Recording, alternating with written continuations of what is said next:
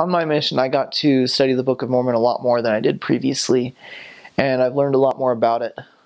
I've come to realize that the Book of Mormon really does explain the gospel very, very well, and when it's used as a companion to the Bible, you can just understand it so much better than you can with the Bible by itself. And that's why we have it, is to restore the gospel, to restore the knowledge that was lost after Christ and the apostles were killed.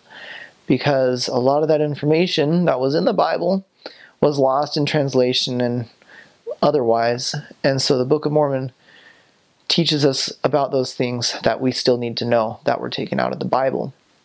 One example of this is the Atonement of Christ.